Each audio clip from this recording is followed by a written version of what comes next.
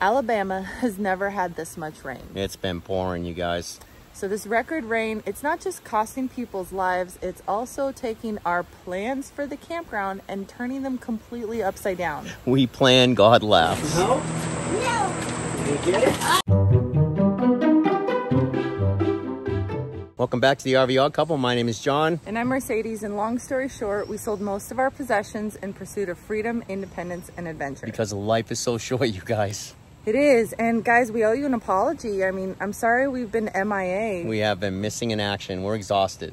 A lot has been going on, and we're going to tell you what's been going on and most importantly, how it's affecting our plans, because everything that we thought we had planned it's completely the opposite. Yeah, it's flipped on its head. We got so much rain for a period of over 4 days that our roads completely washed out on us. We had a great plan, we thought, but God's kind of blessing us with, number one, seeing how much work we have to do. We were able to look at where the storm drainage goes on this campground, but we also know that we got to make some adjustments. We will not be able to build the first top portion of the campground. Remember the 24 sites we were going to put up top?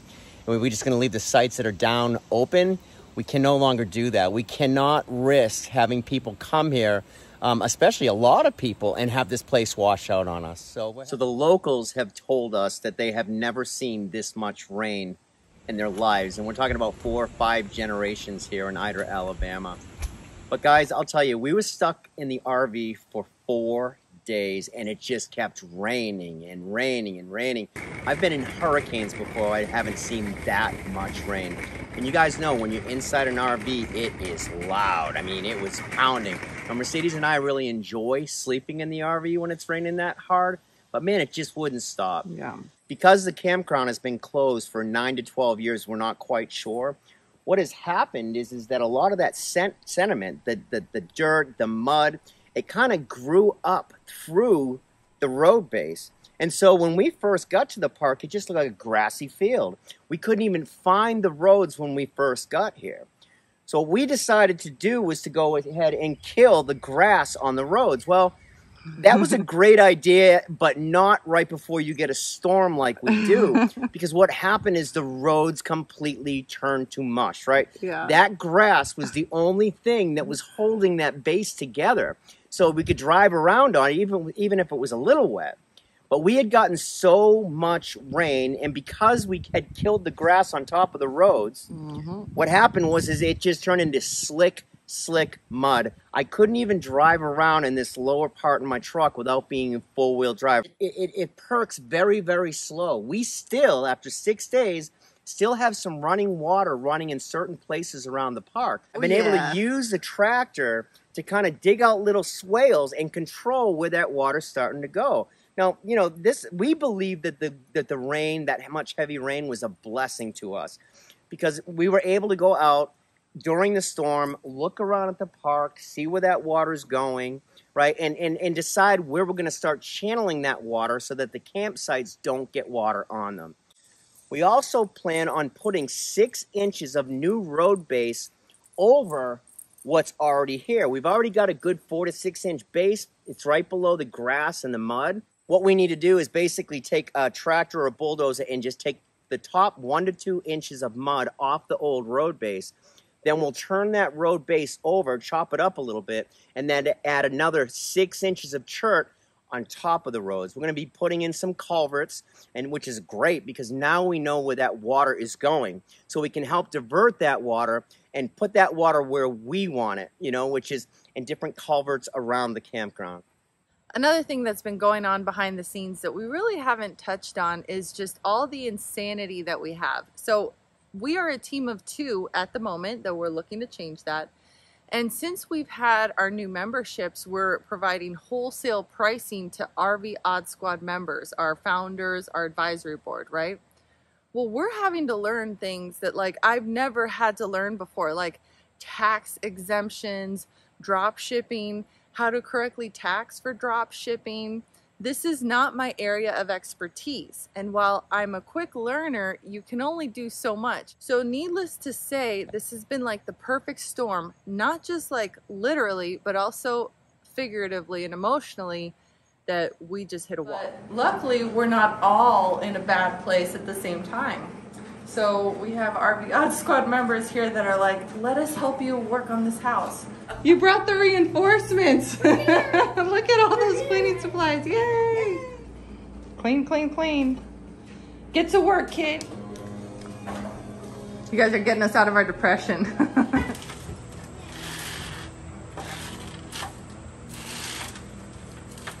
Want some help? No. Did you get it? All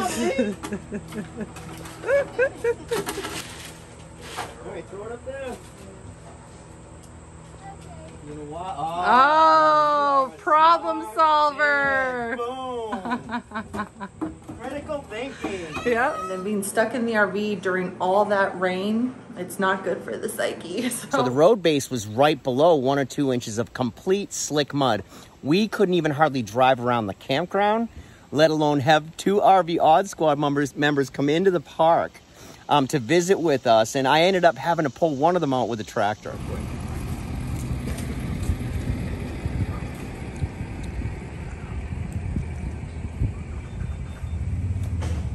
This just made the whole vacation. Wow. Your city boy is. Oh yeah, he's. he's tractor man.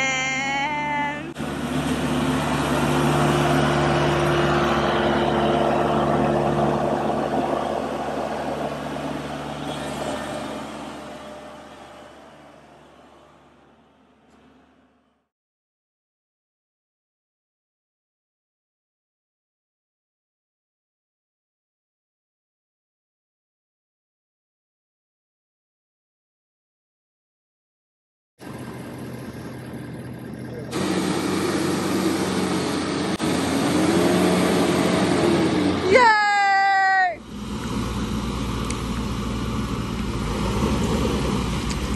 Nice, nice, nice, nice.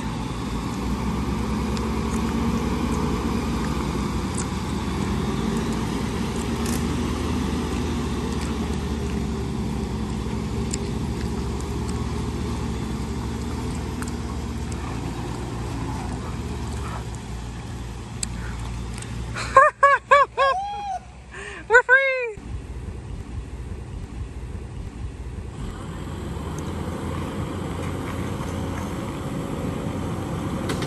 You gotta turn to John. Gotta turn to John. You gotta turn to John. You gotta turn to him. You gotta turn to him. You gotta turn to him. Keep turning to him. Keep turning to him. Keep turning to him. Keep turning to him.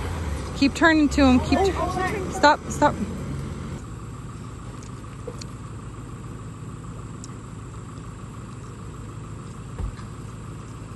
The whole idea that we can just limp on what's existing has been thrown out the window.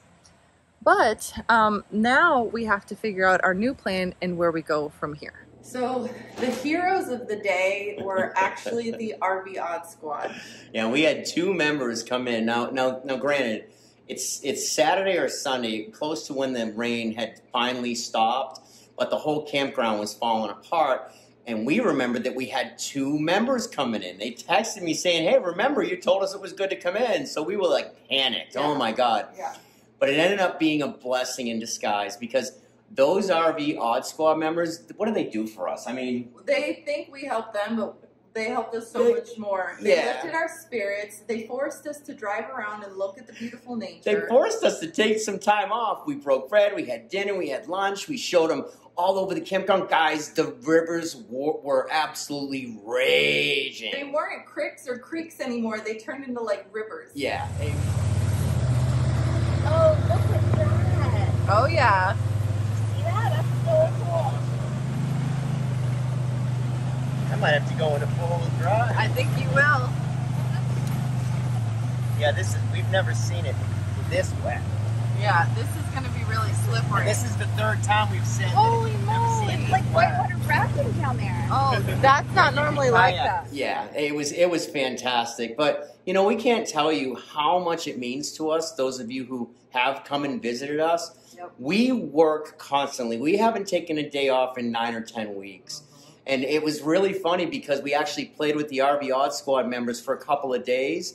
But then something else happened. we really didn't do anything but play with the RV Odd Squad members, and by the end of the third day, we were even more tired. Which is ironic because normally when you take some time off, it like recharges you.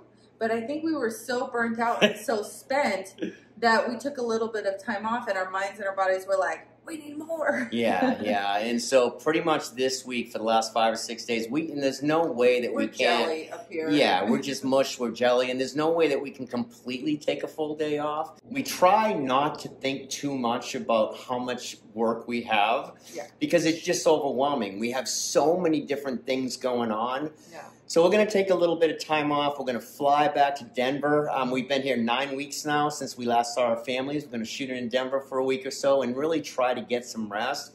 We can't tell you what it has meant to us, all of you. We really believe that we couldn't have done any of this without you guys. This is our campground. It's all of our campground together, and we're so excited. We know that it's not going to happen overnight. It's going to take us a little bit of time, but we're just doing one thing at a time, and we'll get closer and closer and closer. Yeah. All our RV Odd Squad members and those who have pre-purchased time here, we're going to keep you in the loop. The website's being built. The reservation software is being built, which is great because then we're going to know who's coming into town and when. I've been keeping this stuff in my head. Which is a scary proposition. Really, scary proposition. But I can't tell you what it meant for our friends, Justin and Asha and John and Janice. Janny, they call her Janny. Yeah.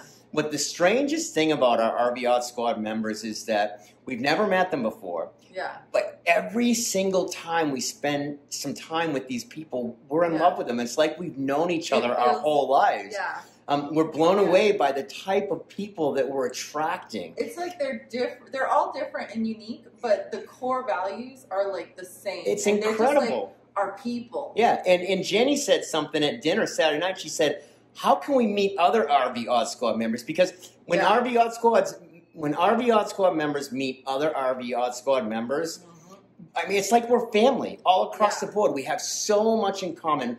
We cannot believe that God has blessed us with so many beautiful, beautiful people. And we can't tell you how much we love you and appreciate your support, love, and prayers. So now we're preparing for Hurricane Ida. See you in the next video.